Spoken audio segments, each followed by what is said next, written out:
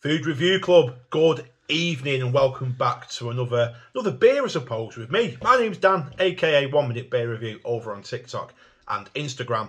And this evening, I've got one of my favourites. So this is Inedit Damm, okay? This is from SA Damm, who are the same brewery behind Estrella Damm, which is quite a popular beer. A few people have already been in the comments to ask for it.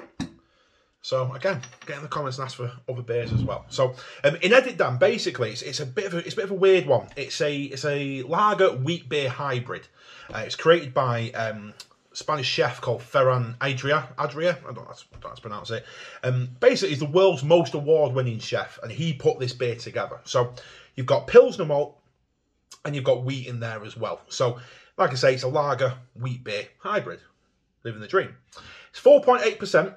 Comes in a 750ml bottle. That's a massive bottle, that. Costs you £4 as well from Tesco, unless you've got a club card, and it'll cost you £3.50. So there you go. It's supposed to pair quite well with food. It's a food beer, I suppose. It's Mediterranean, isn't it? You know, Spanish that sort of area, that sort of way of life. You know, you have a glass of wine with your food and that. No, have a posh beer instead. But no, I've had this in restaurants before, you know, with a bit of fish and that. You know, it goes quite well with. I know I don't look like it, but with a salad, you know, it's good. It's good to pair with food and stuff. It's. I don't know if you can see all that in this light, but it's quite a hazy sort of beer. So it's not quite as opaque as a wheat beer, but it's not quite as transparent or translucent as a lager either. So you get plenty to kind of see. You know, both worlds, I suppose.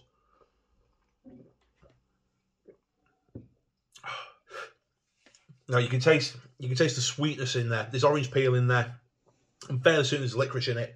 A bit of coriander seed. That sort of sweetness coming through.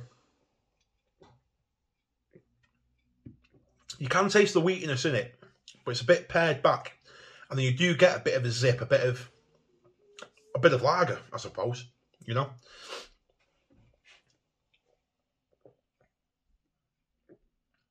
it's beautiful for me. It's absolutely bang on. 4.8%. Yeah, sessionable beer. Very sessionable indeed. Big enough as well to share it around. You won't want to, though. You will want to drink a lot of it. I went sober recently for October and basically poured an entire bottle of this over my head. It is one of my favourites, and the fact it's only £4 a bottle, you know, is testament to how good sort of value for money it is. It is, for me, it's a special beer. You know, there's nothing really out there that tastes very similar to this. You're either getting a lager or you're getting a wheat beer. There's nothing really blending the two together. But yeah, it's well worth the money.